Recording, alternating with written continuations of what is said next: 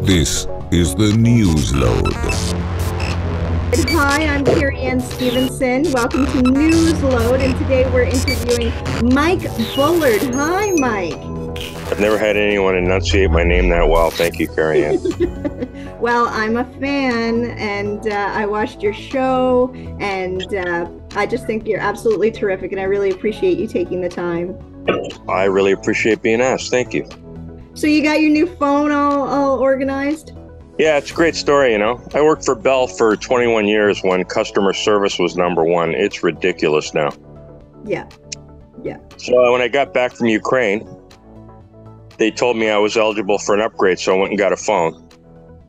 So I was in Niagara Falls, Niagara on the Lake, doing hosting the last night of the Niagara Music Festival, and it was a fundraiser for Ukraine.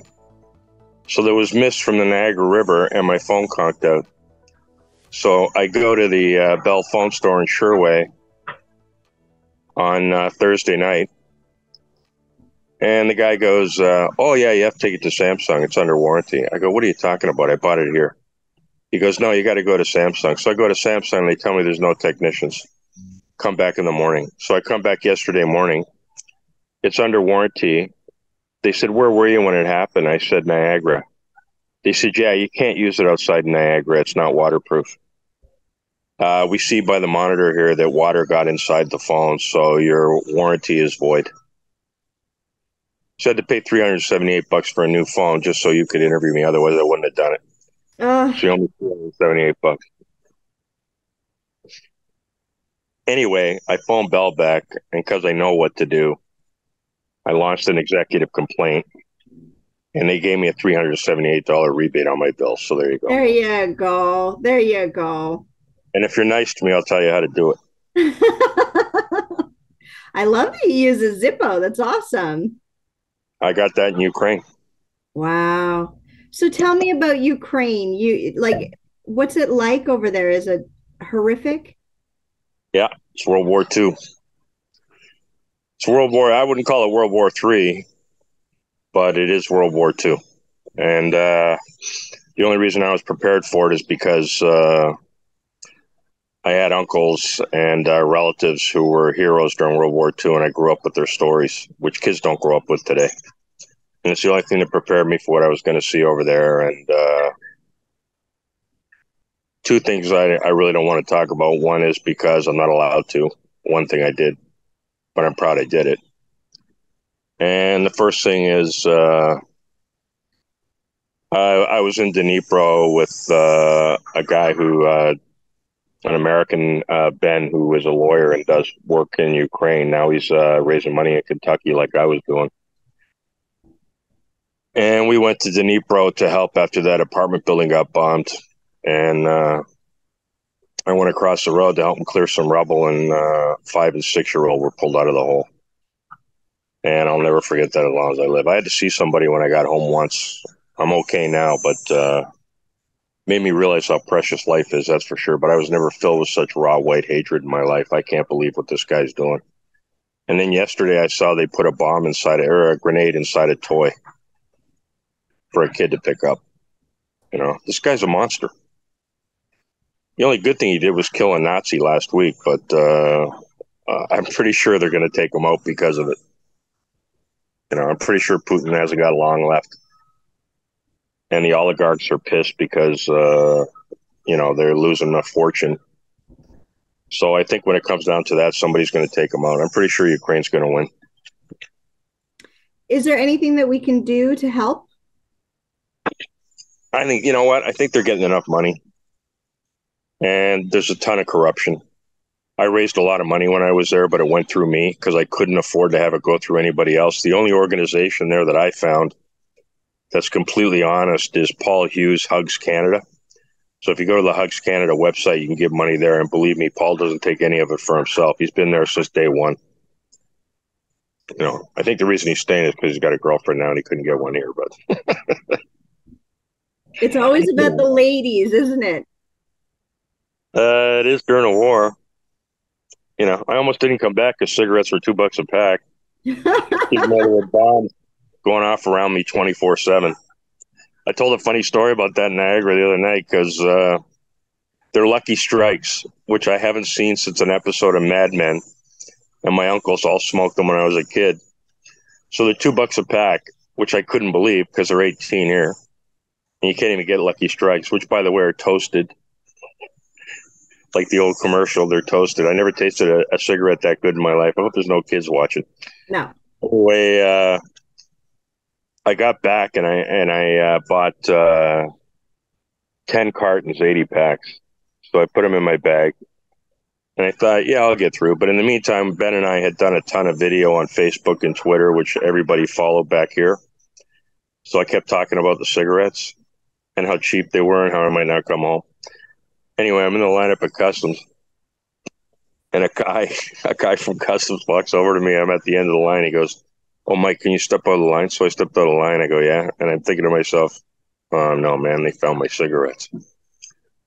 And I've never done drugs or drank, but I'm sitting there like it was right at a Midnight Express. I'm thinking I'm going to wind up in a Turkish prison somewhere because I got 80 packs of cigarettes, even though it's Canadian Customs. Now, you're probably too young to remember that movie. If you watch Midnight Express, you'll never smuggle drugs. Let's put it that way. Okay. So he goes, "Oh, come to the front of the line. We all followed you through Ukraine." So he takes me to the front of the line, and the customs officer was a female, and she was Ukrainian Canadian. And she says to me, "Hi, Mike, how are you?" I go, "Pretty good." She goes, "So, how many packs of Lucky Strikes do you have?" I burst out laughing. I said, "I don't know, 5, 80. She goes, "Yeah, sounds like 80 to me, but I'm Ukrainian Canadian, so we're going to let you go. Aww. You can keep them." And she said, and we all put in, "Here's a $40 Tim Hortons gift card." And they handed me a gift card. It was the best experience I ever had at Customs. Oh, that's amazing. Yeah, my only regret was I didn't bring back heroin.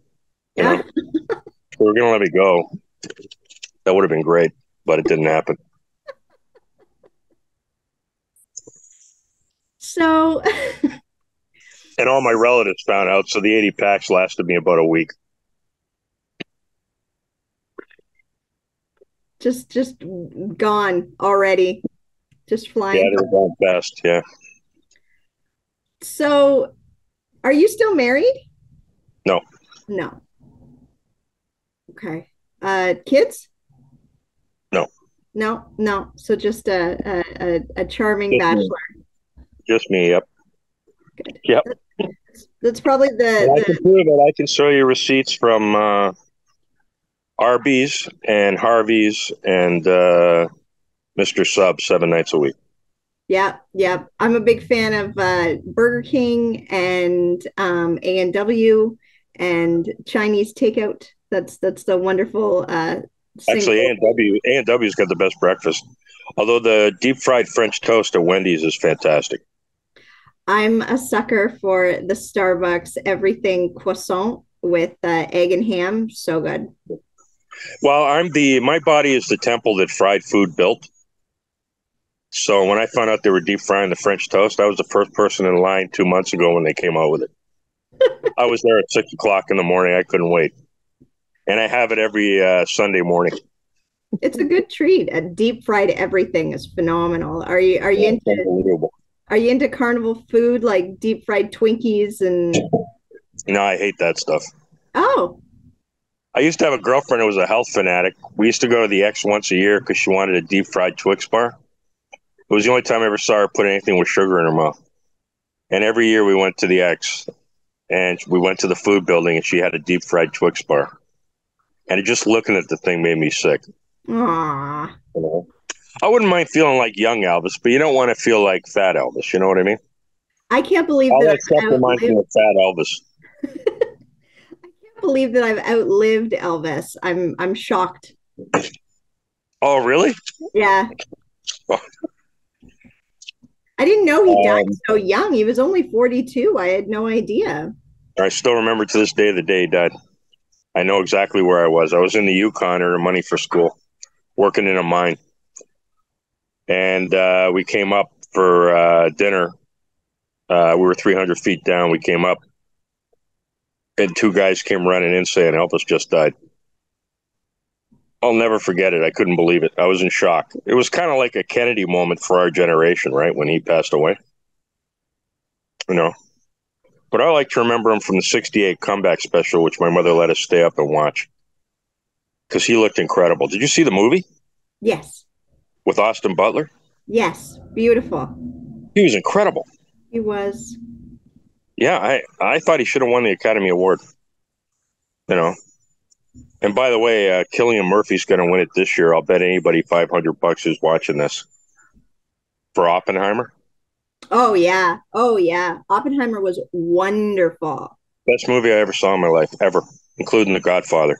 I'm so glad I saw it in theater because being able to have the explosion and the experience, and it was really lovely to see all the random, like B and D listed actors in there as well. It's funny how you don't recognize Robert Downey Jr. till 10 minutes in, huh? I know, and Robert, the makeup was incredible. He's going to win Best Supporting Actor. Yeah, I really appreciated that he was comfortable with taking on a villainous role, which was quite wonderful. Yeah. You know what? He should have done that a long time ago because he's always struck me that way. Always. He's always struck me as a guy who could have done that, and I can't believe he didn't. I don't have a lot of faith in the Academy Awards. Tom Hardy didn't even get nominated for Legend, where he played both Cray brothers. I know. And that pissed me off so much. I've been angry at the Academy ever since. But if it wasn't for Oppenheimer, my vote would go to Ryan Gosling for Barbie. Really? Oh, my God, his Kenny's hilarious. He steals the entire movie. You know, it's amazing. And people are really pissed about it, calling it woke and all that jazz. But in reality, it makes fun of woke. It's a very, very funny movie, but it's not for kids. Just be apprised of the fact that if you go, there's going to be 500 women there in their 40s and 50s in Barbie outfits. Yeah, Halloween's going to be really fun this year with all the Barbies. Oh, yeah. And two girls made a fortune this summer at the, which theater was it? Mississauga Cineplex. They made up a bunch of Barbie hats and T-shirts and waited outside every night. And I read in the paper they made $50,000, two university students. Brilliant. Yeah. I didn't go for the Barbenheimer thing where you go see Barbie and Oppenheimer the same day. Yeah. Seriously.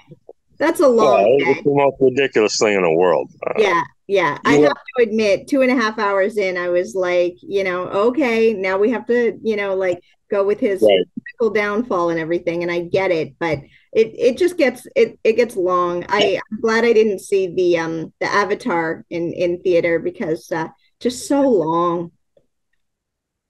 I hated that movie.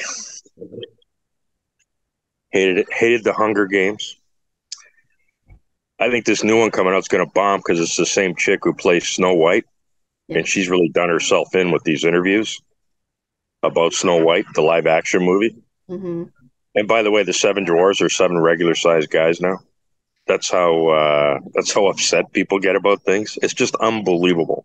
What are you thinking about all this cancel culture? With CGI, you could have had Peter Dinklage play all 7 of the dwarves. Yeah. You know what I mean? Yeah. Hugh Grant playing an Oompa Loompa in the new Willy Wonka looks pretty good with the CGI and everything. Yeah, I think that'll do well. The thing I love about Christopher Nolan, though, the director of Oppenheimer, is he doesn't use CGI. He used real explosives and real stunt people. And when you watched it on IMAX, you couldn't believe it. You could not believe what you were watching. You felt like you were watching the atomic bomb go off. It was incredible. Yeah. And I really enjoyed in the IMAX the sound rumbling and your seat shaking and the whole experience. It was really, really wonderful. I remember going with 2 of my uncles to see Saving Private Ryan. It was around the time THX sound came out. And when they landed on Normandy, my uncles had to leave the theater. They told me it was so real, it was disturbing. It gave them PTSD. Yeah. Like Spielberg did such a great job with that, Yeah, that opening scene was extreme. Yeah, it was. It was disturbing for people who weren't even alive at that time. But I realized where my uncles were concerned, how disturbing it was to them. Yeah, for sure. For sure. Yeah.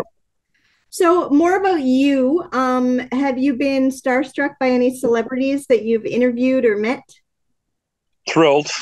When you were doing the show, you couldn't afford to be starstruck, or it would have made for a bad interview. But I used to try and hide that, but I never hid the fact that I was thrilled when somebody came out. Somebody wrote about that once, which I was really happy to see. Biggest thrill in my life was Burt Reynolds.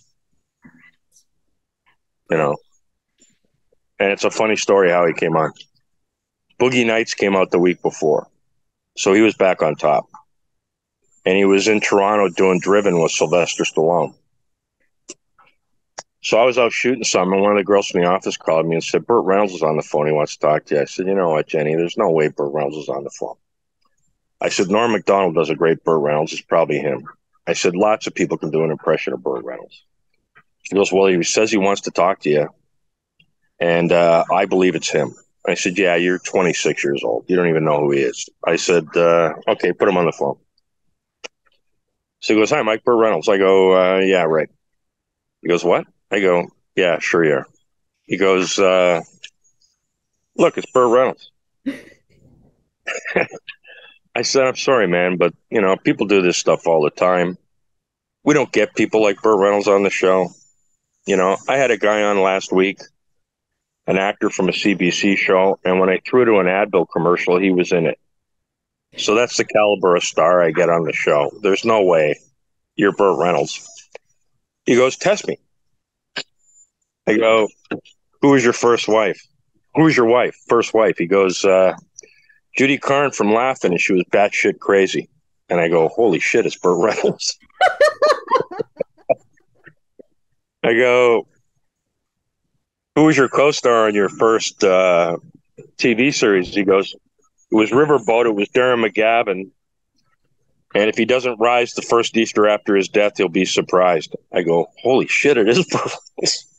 So I go, wow, Burt, I'm really sorry. I didn't know it was you. Why would you be calling me? He goes, because I want to come on your show tonight. He goes, I've been in a hotel for a week and a half. I've been watching it every night, and I like you. I want to come on. Oh, that's amazing. I go, really? He goes, yeah.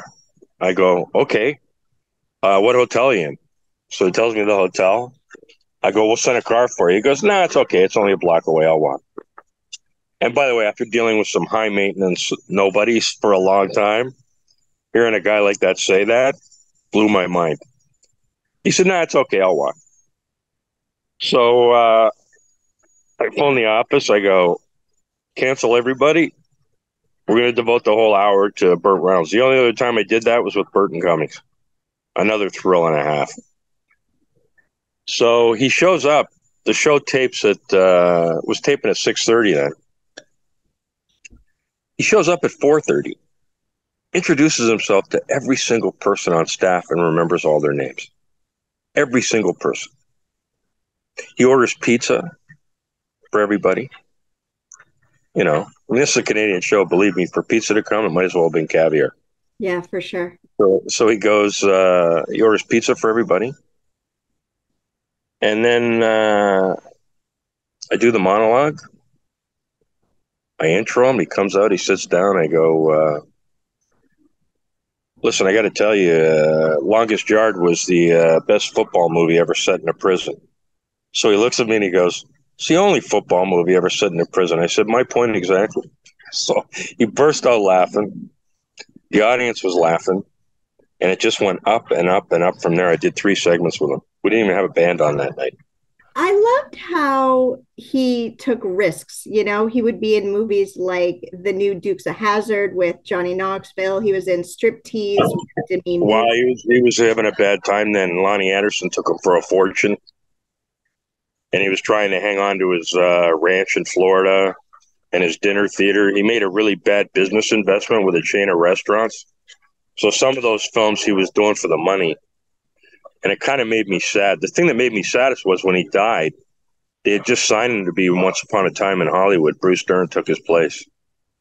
You know, but when he came on that night, afterwards he said, guess what? You're coming back to the hotel. We're going for dinner.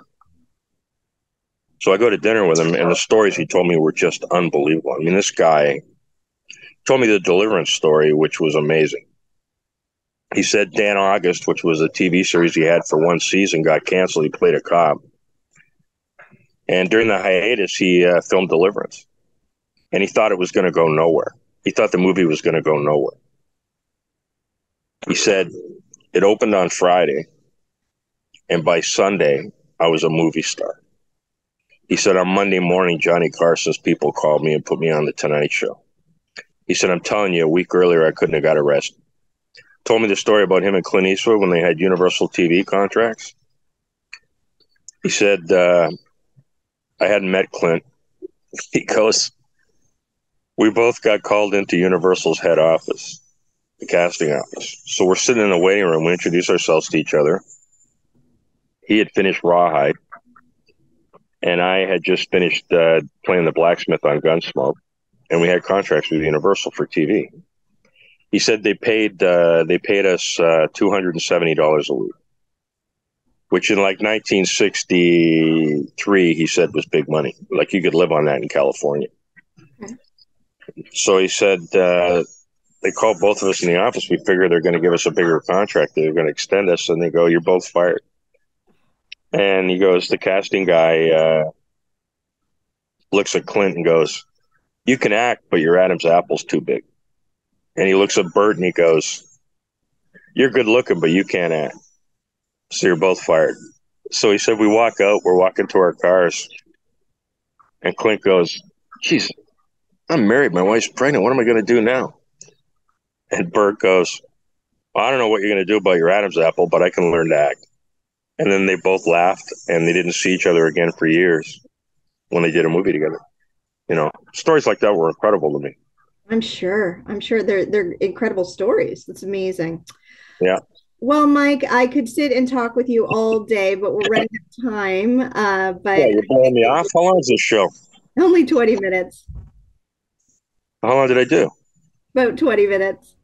Oh, yeah. Okay. I bet you blew me off at 18. Well, thanks a lot. You're absolutely incredible. If you are rolling through London, Ontario, please let me know. We can try and book you for spots and such. They're going to open a new Yuck Yucks there. They want me to open it the weekend it opens, so I'll probably be there then. I'll send you an email. That'd be amazing. I'm in Lakefield tomorrow at the Burroughs Falls Inn, which is a 5-star resort up in Lakefield. So that's where I am tomorrow at 8:30. So that's a plug for them. Cool. Wonderful. And how do we keep track of you? Just your website?